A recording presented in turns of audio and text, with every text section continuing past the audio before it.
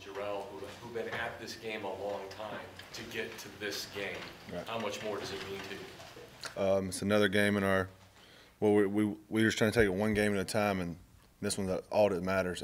We knew if our situation started in Houston and our playoffs started then, we had to win. And all we can focus on is this week. And so this is a big one for us, and we just got to take care of this week. You guys in this locker room, you mentioned brotherhood, you mentioned how you play for each other. What exactly does that mean to you?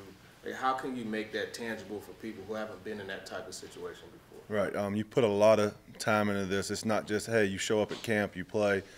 It starts in the off season. It starts in free agency. It starts as you're building that bond with guys who you've never met before, and it takes time. And we do everything possible to try to be a close-knit group, from spending time outside of football to going to dinners together, spending time with your families together. And it means more if you have a personal relationship with the guy next to you, because you don't want to let your brother down. If it's just a teammate, you don't know him, it might be easier. But when you care for that guy beside you and you know what his family's going through, you love each other and you go out there and you lay on the line for each other. How's Derek evolved as a leader since he's gotten here?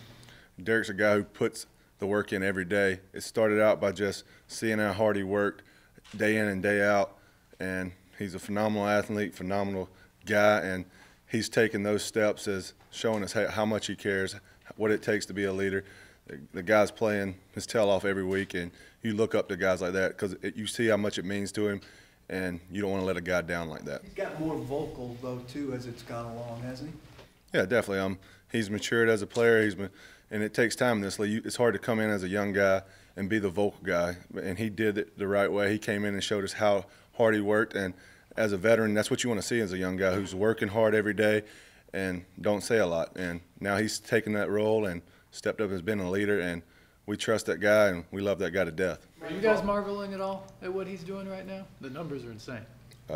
He's an amazing player, and we knew he has it in him, but our thing is just don't let it end now. Just keep grinding each week and just trying to get a little better each week. How much different is your group? Like in the huddle, as he kind of gets worked up, and I know Mike kind of talked about him wanting the ball. Do you hear him say that, and what's he like when he's kind of rolling? Yeah, most of the time he's not saying much. He's just, you can see it in his eyes and his demeanor in the huddle. He's a guy who wants to touch the ball. You see when he's having those runs and having those games, his focus, his leadership, and he's just determined, and we love seeing that look. How much different has your group been now than when you guys started off the season? It's a process as an offensive line. The more you play with each other, the better you get. It's just a bond, and we've got to keep playing well, and if not, we could be home next week. So our mindset is we got to grind this one out and do what we did in the past couple of weeks and just keep chucking wood. But in that unit, you guys have had some challenges, with the injuries and changes at right guard. Taylor missing the first 4 games. Roger kind of getting used to a new team. Did you have a point where maybe everything started clicking for you all? It's the whole NFL season. It's not what you're doing at the beginning or the end. You got to be playing your best ball at the end of the year if you want to be winning. And we're playing our best ball right now, and all the previous games, that doesn't matter now as long as you're playing well at the end of the year. Coach Vrabel just mentioned you as the glue that holds that offensive line together. You got a front row seat. The guys to the left of you, how have you seen them just kind of come together and play the way that they are playing now? Right. Those guys work extremely hard every day. The passion they put into it, how much they care, what they do off the field together, and we're just a unit that's trying to be the closest group in the building, spending time together, because if it's one guy not on the same page, it can make a negative play. So we got to have 5 guys on the same mindset on each play. Have there been moments in the last couple games where you can see the front 7 is like, we don't want any more of this line and this running back, and if so, how satisfying when you sense that from them? In the game, I'm really looking at the guy in front of me and trying to make sure my guy doesn't make the tackle, and that's our mindset. If your guy's not making the tackle, that means that's one less guy that can tackle Derek, and if you're doing your job and not looking back and you're helping Derek up after 4- and 5-yard carries, you can see it's wearing on him. But our goal is, as long as your guy's not making the play, you're doing your job. I'm sure you've been on some teams where when guys get hurt and you get to the back end of the roster, there's kind of those uh-oh moments on the sideline. But this team in this run has gotten contributions from everybody. I mean, how much confidence is there from 1 to 53 on this team compared to normal? Yeah, I know as our group, that's what the GM, the head coach is getting a competitive roster and getting guys who can play. It's not just, you're not just on the team. You're here to help this team win in any shape and form, and that's what we take pride about. Anybody on this team can go out there and help us win. How have you seen Tannehill's leadership and, I guess, vocal in the huddle increase as the weeks have gone on? Yeah, you saw him once he got here in OTAs and during camp. You can tell he's been a starter in this league. And once he stepped in there, and he's a competitor, and that's what you want in a quarterback. You want a guy who can lead, who wants to win, and he'll put it on the line for you. And we respect him, and we go out there and try to keep him clean.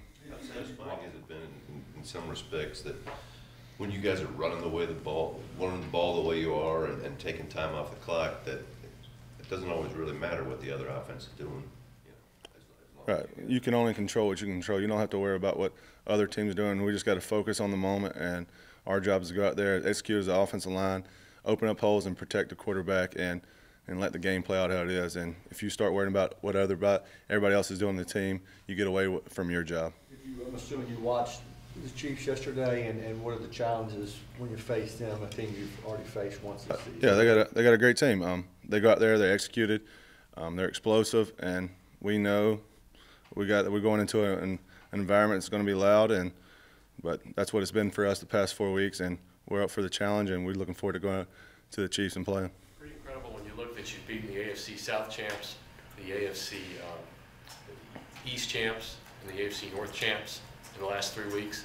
You got a chance to take out all four over a 4-game pan. Yeah, I didn't notice that. I'm just worried about 1 week at a time, but that's just our mindset as a team. You can't look down the road, and this is just the next team, and that we know what we have in our hands. They're a great team. They have a lot of great players on that team, but we got to focus in, and it's just 1 week at a time. It points out, though, there's nothing cheap about this run you guys are on. Yeah, if you're playing your best football in December, that's all that matters, and whoever's doing that throughout January, that's the ones who gets to the next step. And we're playing our best ball right now. We just got to keep it going. There's not a couple fancy about what you guys are doing right now. Patriots and Ravens stacked the box, knowing what was coming. You guys still were effective. How satisfying is that as an offensive line that they know what's coming, they just can't stop you sometimes?